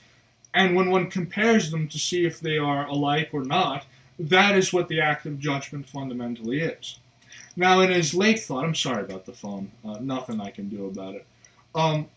Now, in his later thought, reason begins to take more and more of a back seat, and will becomes primary. So when Descartes describes perception, for example, he describes it in the following way, that will stimulates the brain. The brain then creates this world of sense experience around us. And that's perception. That these images are formed by the brain as an end to understanding, but that it's will that ultimately stimulates this whole process. And so perception becomes an act of will. Then, rather than the innate ideas being simply present in the intuition, as they were in his original thought, the will actually summons them up in his later thought. And so, thinking, that is, summoning up these kind of eternal truths and eternal principles, becomes an act of will. Perception becomes an act of will. And then the act of comparing them, which is judgment, that too is an act of will. And so thought, rationality in a fundamental sense, becomes an act of will for Descartes. Reason and will are no longer distinct faculties. To reason is to will. Okay? That's very important to understand. Now, with this in mind, we have the further problem. See, Descartes was able to establish his own existence, but what he ultimately wants to do is provide a sure, secure foundation for science. And if the only thing that you can establish is that you exist, if you can't establish that mathematics can give us truths, if you can't establish that there are physical objects which can be analyzed and so on, if you can't establish anything like that, you can't do science. So to simply know that he exists is not enough for him to complete his scientific project. He needs more. So he has to deal with this problem of the deceiver God, right? The nominalistic God, which in his infinite will might be using his infinite power to systematically deceive him. He has to deal with this nominalistic God. In a fundamental sense, he has to tame this God. He has to sweep away the doubts that he engenders and thereby establish certainty. How does he do this? How does Descartes tame this nominalistic God? Well, he does this by way of his famous ontological argument. Now, I mentioned this whole idea of an exoteric interpretation of Descartes and an esoteric interpretation, and this comes up yet again. Now, the traditional way of reading Descartes' ontological argument, which you might call the exoteric interpretation, goes like this. I have in my mind this idea of perfection. I can conceive of what perfection is. Right? But because I am limited, because I am finite, and I know that I am limited and finite because there are all sorts of things, all sorts of ideas in my mind that are open to doubt, and therefore that brings up in me the knowledge of the fact that I do not have perfect knowledge of things, that all that I think I know is open to doubt, other than my own existence, but all of these other things that I know are open to doubt. Therefore, that establishes that I am finite. But if I have this idea of perfection in my mind, and I am finite, then this idea of perfection cannot come from me. However, because this idea is there, it must come from somewhere, and that somewhere is God. Therefore, God exists, and he is perfect. But because God is perfect, and because deception implies a kind of moral evil and is indicative of some kind of imperfection or lack, God therefore cannot be a deceiver. So, even if my perceptions are not accurate and depict the true world underlying the phenomena in a sense that a naive realist might believe in. A naive realism is just the view that whatever you perceive is really the way the world is. Almost no philosophers are naive realists in that sense. But even if my perceptions are not true, what I perceive must still be such as would allow me to get to the ultimate truth. That is, even if my immediate naive perceptions don't give me truth, God, because he is not a deceiver, must have given me such faculties as to make it possible to get at the truth. And also, because God is not a deceiver, the truths of mathematics are sound. They're contingent on his will in that God could uncreate them, but he won't, because he's perfect and he wants us to have knowledge and so on. So therefore, mathematics is certain, physics can be done, and science is established. Okay, so that's the exoteric interpretation of Descartes' ontological argument. There are some problems with this interpretation, though. For example, in the third meditation, in the Meditations, Descartes refers to God as infinite. In the fifth meditation, he refers to him as a perfect being. But in the first and fourth replies to the objections, he refers to God as a causa sui, that is, as the cause of himself. Now, why is this a problem? Well, if Descartes is infinite, if God is infinite, God is infinite, as he's said to be in one of the places, then he must, in a sense, be beyond reason. If he is beyond reason, then he can be a deceiver. But if he is perfect, he cannot be a deceiver. Furthermore, if he is a causa sui, then, in some sense, he is restricted by laws of causality and therefore cannot be infinite. So these three descriptions seem, on the surface, if we take this surface interpretation of Descartes' ontological argument, to be contradictory. And they suggest that there is a deeper esoteric interpretation of the argument, which shows that Descartes probably had a deeper and more heterodox understanding of what God was. And I think that's the case. So let's go into that. Okay, in medieval metaphysics, and you see this especially in the thought of Thomas Aquinas, it was always insisted that God could not be directly understood. Aquinas and others, but especially Aquinas, went to great pains to say that we cannot directly speak of God. Anyone who attempts to directly speak of what God is, or to claim to know what God fundamentally is talking nonsense. When we speak of God, we have to speak of him indirectly. We have to take finite things and, as it were, negate them. We say, okay, the following things in the world are finite. God is not like this, and that gives us an idea of what God is not like. And so we have this kind of negative conception of God, a way of approaching God's nature indirectly. Okay, for anyone who's interested in what Aquinas believed about God, there's an excellent talk that I found by Brian Davies where he talks about Aquinas' idea of God. If you're interested in that, I'll get a link to it, and you can watch it. But the point is that we have to, in Aquinas' thought and in pre-modern medieval thought, the idea was always that we had to reason about God indirectly, that we had to make use of analogies, that we cannot directly perceive or understand the infinite, and so we can't speak of him directly. We have no direct, positive idea of God. We always have to approach it in a negative way.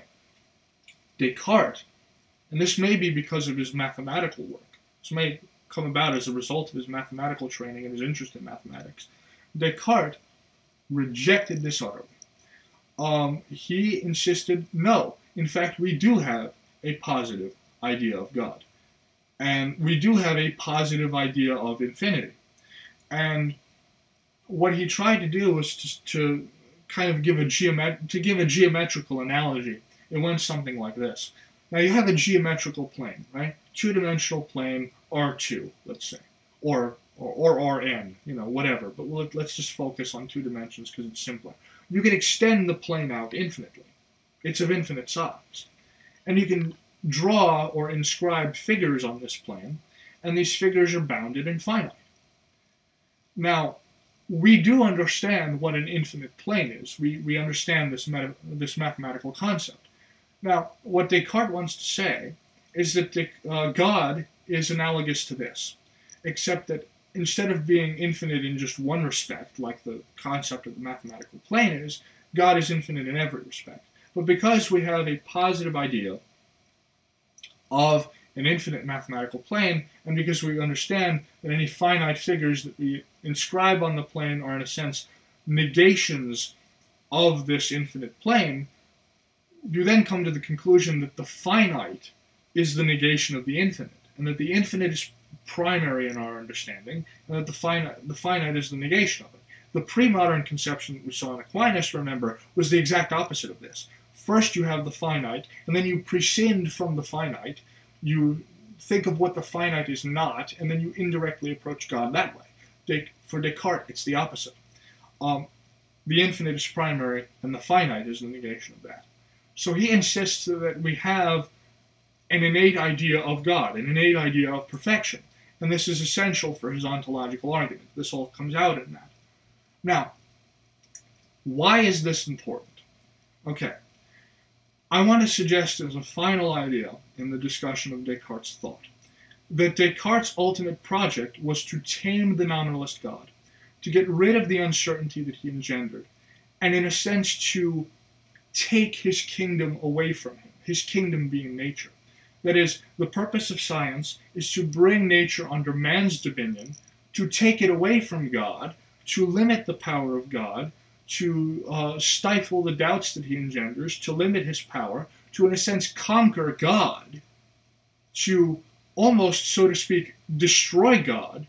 That may be a bit of a strong word, but really, fundamentally, what it comes down to in the end, Descartes would have never said this.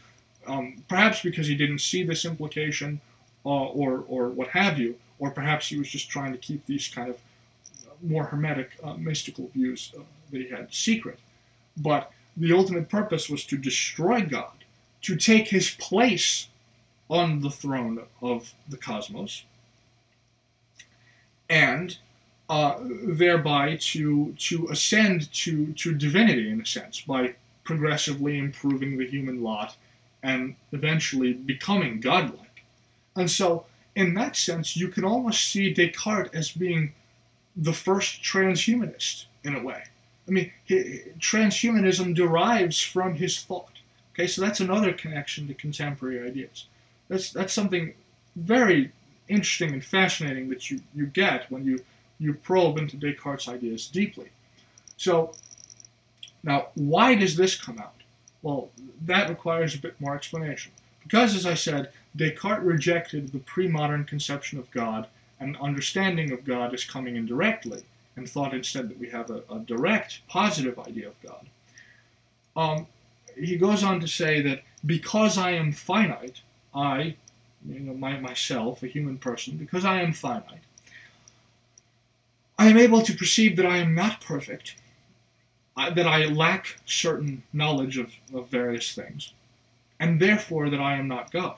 I am able to distinguish myself from God. God, however, because he is perfect, does not come to any sort of realization of his own finitude. He's perfect, and so his knowledge is not limited. He doesn't come to a realization of his own finitude, and because he doesn't come to a realization of his own finitude, he is not able to distinguish himself from anything else. And so Descartes' conception of God has this fascinating, insane, backwards kind of implication that if you demonstrate God's existence in the way that Descartes attempts to demonstrate it through his ontological argument, you actually also wind up demonstrating God's impotence. Okay? Because in a sense, he's very limited in how he can act in this world. And in that way, the nominalist God and his terrifying power is tamed. Now, there's something else to understand now, furthermore. as I said, for Descartes, thinking is an act of will, and perception is an act of will. All mental faculties are fundamentally acts of will. Now, what Descartes also asserts in one of the meditations, I believe that this is the fourth one, although I could be wrong, he asserts that our will is just like the will of God. That is, it is infinite. We are alike with God in that sense. That can be said to be the image of God in us. We have this in common with God, that both of our wills are infinite. And he says this because, for Descartes, the will is fundamentally a faculty of being able to choose one alternative or another. And you either choose one alternative or the other. It's either yes or no. It's either 1 or 0. It's binary.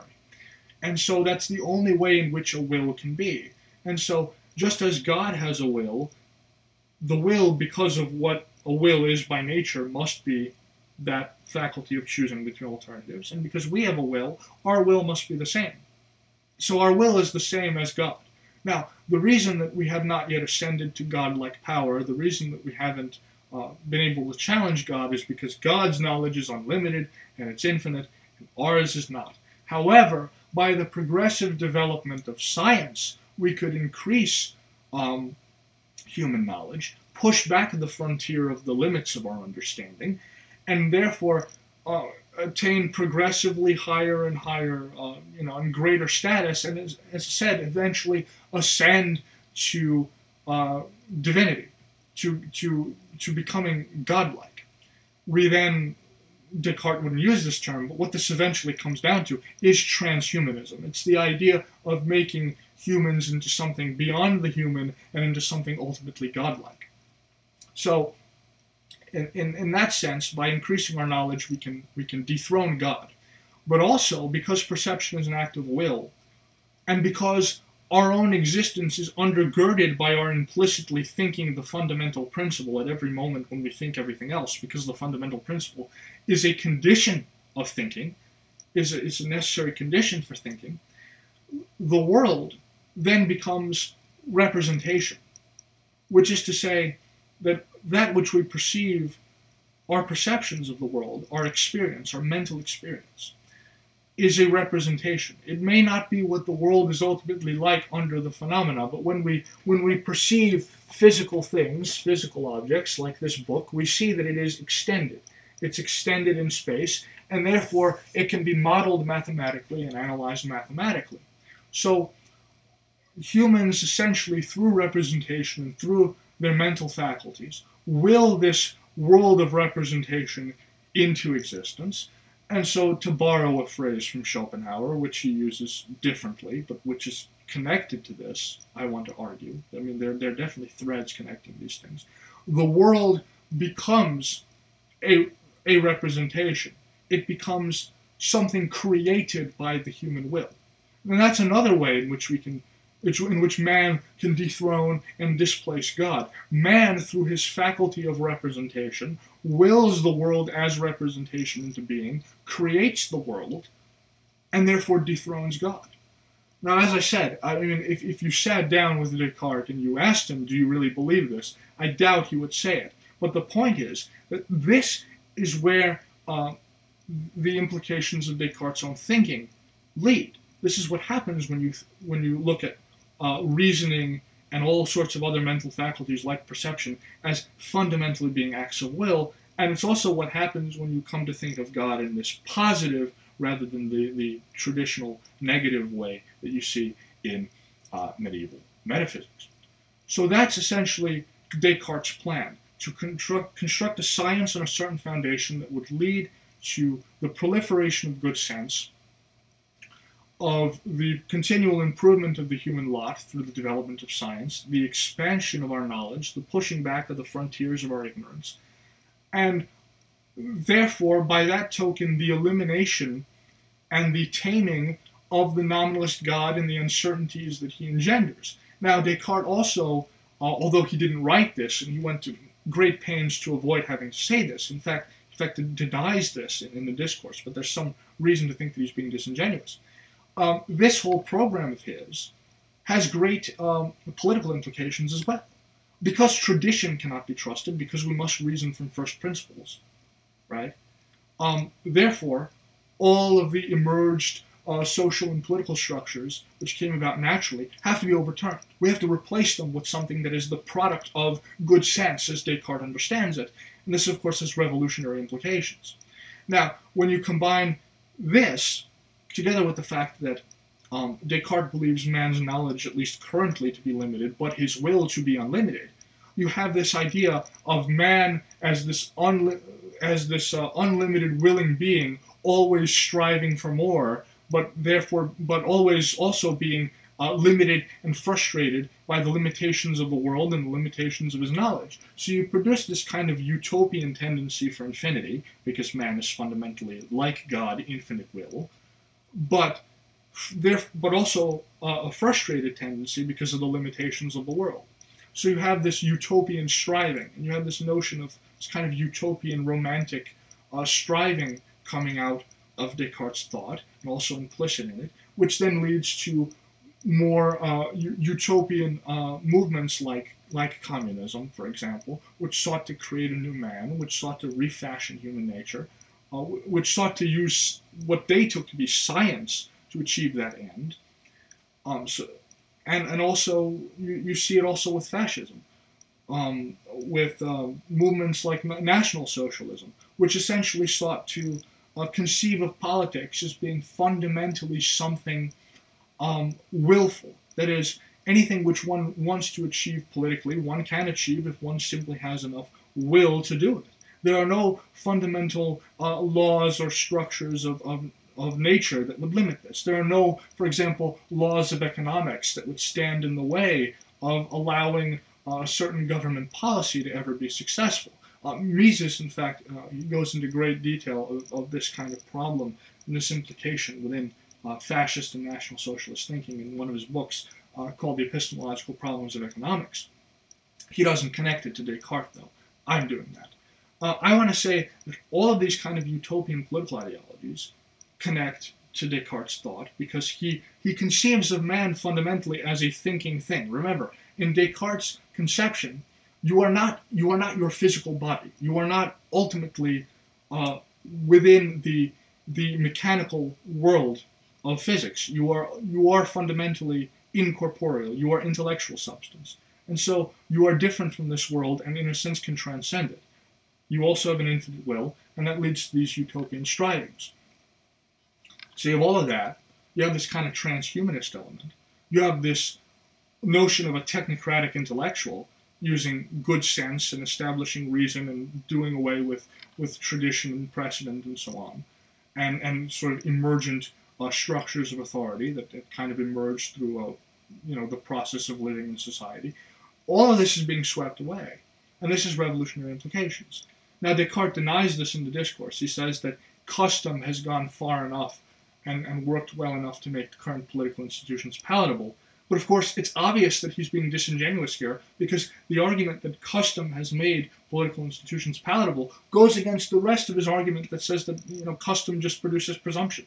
So there's this obvious contradiction there, and on the surface it might seem like he wants to distance himself from revolutionary implications, but the esoteric interpretation of what he's saying is that he indeed does want these sort of revolutionary changes to happen. He also goes on to assert throughout the Discourse that he's only seeking to reform his own thoughts and put his own knowledge in order. But if that were true, well, then what would be the point of publishing his work, right? He could just sit there and think and do it himself, right?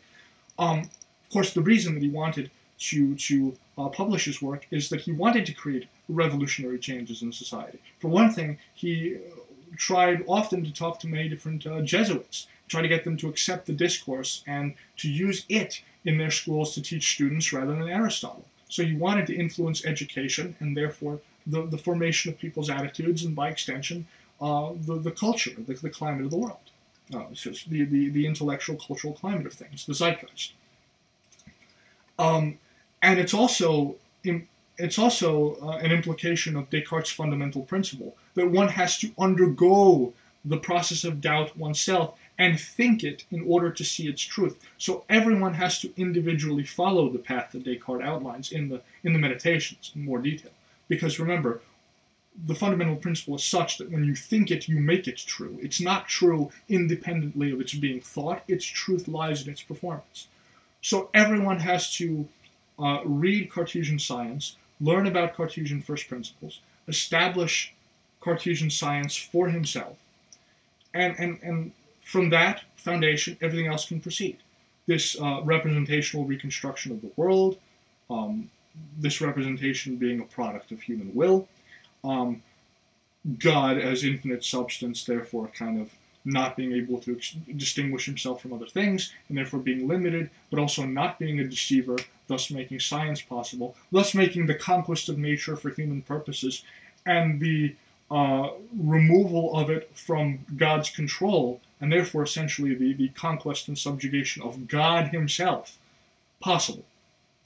So what I want to end this discussion of Descartes' thought on is to understand that the modern project, modern philosophy, modern thought, as conceived of by Descartes, was in its fundamental sense an effort to destroy God. Now, to destroy the nominalist God, not the rationalistic God of scholasticism, but the nominalist God, but still a project to destroy God and to put man in his place, to elevate man, to create man into a divinity. Now, not to be hyperbolic here, but, I mean, that's, by definition, it seems to be, at least if you take a certain definition of the term I'm going to use, that seems by definition to be a satanic project. Because, you know, take LaVeyan Satanism, for example. It's really self-worship. It's treating yourself as a deity. That's what Descartes is doing. He's taking the self and elevating it to godlike status. It's a fundamentally satanic, literally satanic project in that sense, in which one seeks to replace God with man. But of course, when man replaces God with himself, you know, he slowly goes mad. The finite becomes the measure of all things.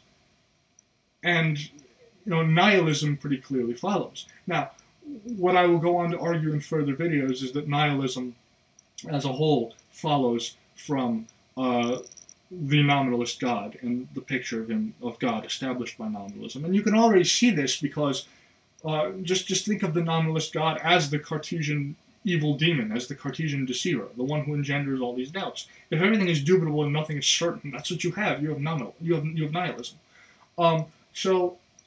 But the whole point of the modern project was to put man in God's place. And this opened the door for all sorts of totalitarianism, all sorts of degeneracy and moral decline, because man became the ultimate standard of all things, right? Morality is all a product of human will. Do whatever you want, right? That's what it fundamentally comes down to. Right, so I think I've made that point clear. So yes, modernity is a fundamentally satanic project. Now, ending on that, let's begin the discussion of the mind-body problem that I wanted to go into, and to contrast modern thought, especially its Cartesian inclination, but also naturalism, with a pre-modern conception of philosophy of mind, as we see in hylomorphism. Now, this discussion is not going to be as detailed as it can be. I actually have a book on hylomorphism that's coming in the mail right now as we speak. It's called The Structure and Metaphysics of Mind by William Jaworski. I'll put a link to it below, as I do for all the books that I've shown in this video. Now, remember, Descartes, let's start with Descartes. Descartes said fundamentally that man is a thinking thing, okay? Because you establish your own existence by thinking the fundamental principle. You cannot doubt your own existence. So you are thinking incorporeal substance. But you also have a body, clearly, right? So there comes this problem of how is it that this incorporeal mental substance, which does not exist anywhere in space, can interact with this object, this physical object called the human body, which clearly does exist in space. How does this interaction occur? If you have these two fundamentally distinct substances, how do they interact with each other? That's fundamentally the mind-body problem. It's very difficult for a Cartesian dualist to answer this. Now, there are motivations to be a dualist. I mean, some people in the wake of seeing this problem become outright physicalists. There are problems with physicalism. I don't want to make this a video about physicalism, but I think that the only consistent approach to philosophy of mind that one can take within a physicalist perspective is eliminativism, which essentially eliminates all mental phenomena and leads to the idea that there are no such things as ideas. There are no such things as beliefs, that I'm not really using meaningful words right now and using language to convey ideas to you, and that you're not really understanding what I'm saying. That's all nonsense, of course. I'm not going to try and demonstrate in this video that that's what it leads to. That's just what I believe. I may do that in a future video. I don't want to take up the time to do that. But there are people who turn to physicalism in the wake of seeing this problem, this interaction problem for Cartesian dualists. Now, but there are ways to try and explain various other problems. Take the problem of personal identity. Let's say you meet your friend one day, you have a conversation with him, and then you go your separate ways, and you meet again the next day. How do you know that this is the same person? Now, if you're a Cartesian dualist, this is a big problem, because what's going on with a human is that an incorporeal mental substances interact with a human body. Now, how do you know that the same incorporeal substance that interacted with your friend's body yesterday is the one that's interacting with it today? Maybe it's a different substance. How would you know? And that would mean that your friend is an entirely different person from the person he was yesterday. And you can't tell if a different incorporeal substance is interacting with your friend's body from an examination of the physical characteristics of your friend, because, you know, he's displaying all the same physical characteristics. He has all the same bodily movements. He looks the same, and so on. You also can't appeal to psychological characteristics like memories or beliefs or opinions or anything like that. Nothing mental. Because these mental characteristics could have just jumped, theoretically, onto another incorporeal substance. So you can't appeal to physical continuity. You can't say that person A is the same as person B if person A is physically continuous with person B, because it's possible for two people to be physically continuous and yet have different incorporeal substances interacting with them, thus making them different people on the Cartesian conception. And you can't posit psychological continuity, that is, one will have the same memories, the same beliefs, the same thoughts. You can't say that, because that's also compatible with there being two different incorporeal substances interacting with the same psychologically continuous person. So if that's possible, that threatens to undermine the coherence of the very idea of an incorporeal substance. If you can't tell whether an incorporeal substance is interacting with a person based on physical continuity, and you can't do it based on psychological continuity, then there's no way you can tell. And again, it just undermines the whole coherence of the Cartesian idea of an immaterial substance. You also have the problem of other minds. Remember, all Descartes was able to demonstrate was that he exists. That doesn't follow that anyone else exists. Maybe these other people are just zombies, and they're displaying the characteristics of persons, but there's really no incorporeal substance interacting with their body, somehow. That it's just mechanistic bodily movements going on, and they just happen to produce things that just by chance happen to look like physical interactions, like conversations, that makes it look like they understand what you're saying, but they really don't. This is all logically possible, right? So you have this problem of other minds that emerges on the Cartesian view. So you have problems of personal identity, you have the interaction problem, and you have the problem of other minds, and they all emerge as a result of Descartes' idea of this incorporeal substance, and so it's very difficult to make sense of dualism on this way. Now, there are other philosophers who've said, well, maybe you can say, this is regarding the problem of personal identity, maybe you can say that person A is the same as person B if there's a certain correctly specified combination of physical and psychological continuity. But if you do this, and this is something that's been pointed out by the philosopher Derek Parfit, if you do this, then you've essentially eliminated any robust concept of the person. There's no robust concept of personhood anymore. It's just psychological and physical properties. That's all we are, psychological and physical properties. There's no, separate substance that is the person. And this has actually led Parfit to believe that persons do not exist. Now, I don't share this view, but the point is that if you take these kind of modernist Cartesian assumptions seriously, it makes sense that you'd come to this view. Now, why is that? Because Descartes fundamentally divides the world into incorporeal mental substance and then physical objects. And all physical objects obey the laws of physics and material causality, right? So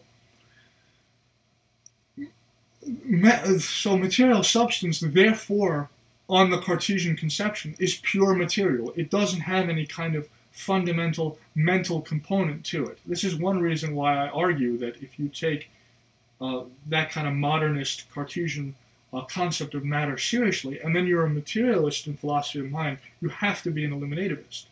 All mental properties get eliminated.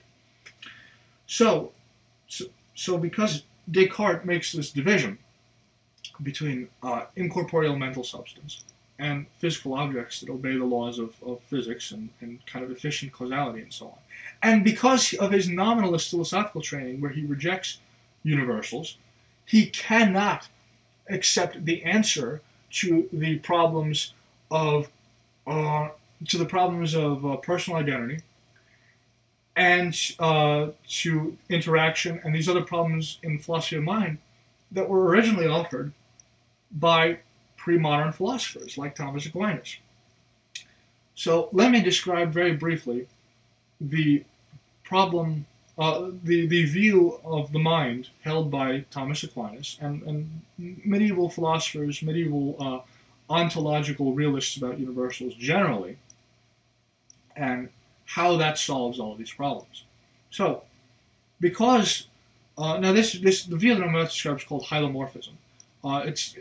It comes from the Greek word hylo, which means matter, and then morph, which means form. So what you're saying is that a human person, is fundamentally a composite of matter and form. Now, because scholastics were realists about universals, they believed that universals inhered in all sorts of objects in the world, and this included human persons. Therefore, these universals, when combined in a certain way, produced what they called a form. It is an organizational structure to something. And that organizational structure, in a way, was the essence of that thing. Okay, so within Aristotelian metaphysics, and I mentioned this a few times in this series, there are four fundamental causes. There's the material cause, which is just the material substance that something is made of. The efficient cause, which is the series of kind of mechanical, physical events that led to the production of something.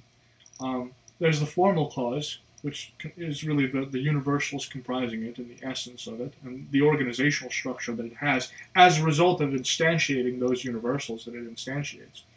And then there's the final cause, which is teleology or purpose. Now, Descartes' mechanistic conception of nature eliminated formal and final causality from the equation so that only efficient and material causes could be allowed. Now, the argument that he gives against final causality in one of the meditations is that there cannot be final causality because for there to be final causality and for it to be discernible by us, we would have to presume on the intentions and purposes of God. But God is radically omnipotent, as the nominalists thought him to be, and so that's presumptuous. We can't know anything about the purposes of God. God is infinite will. Okay, so if that's true, then also because Descartes was a nominalist who rejected realism at universal, so formal causality is out. But on the hylomorphist view, all matter is informed by form. There's no such thing as matter as distinct from form. And so what a hylomorphist will basically say is that the soul, what we think of as the soul, is really the form of the person, the essence of the person. It's universals forming the soul. And because all universals are instantiated within physical objects and are so closely interconnected with them, that explains the problem of interaction. It's just a combination of universals being instantiated. So that solves the interaction problem. It also solves the problem of personal identity, because if person A instantiates the same combination of universals as person B, then it's the same person, right? It also solves the problem of other minds, because people have their form, their universals that they instantiate. So that's just a very brief description of how hylomorphism can deal with all sorts of problems in the philosophy of mind, and how modernist mechanistic assumptions can't. And the final interesting point I want to make before concluding this video is that a lot of these problems of philosophy, like the interaction problem, for example, or the hard problem of consciousness, these aren't really philosophical problems. What they are is consequences of modernist philosophical assumptions. I want to hammer that home. In other words, if you assume that universals don't exist, and you take a mechanistic conception of matter and nature, well, then you're led to the hard problem, inexorably, right? It's just an implication of that. So these so-called philosophical problems, like the hard problem or the interaction problem, aren't really problems. What I want to suggest is that they are reductio ad absurdums of modernist philosophical assumptions. They are actually reasons why you should reject modernist philosophical assumptions.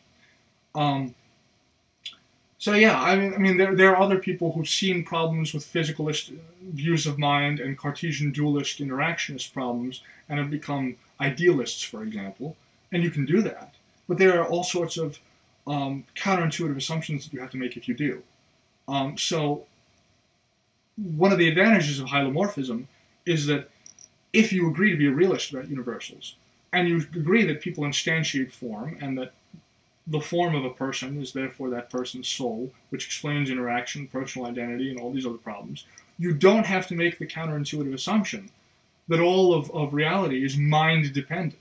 Because most people agree, most people think intuitively that, you know, the existence of this book is independent of my mind, or of any mind, for that matter, of any human mind, at least.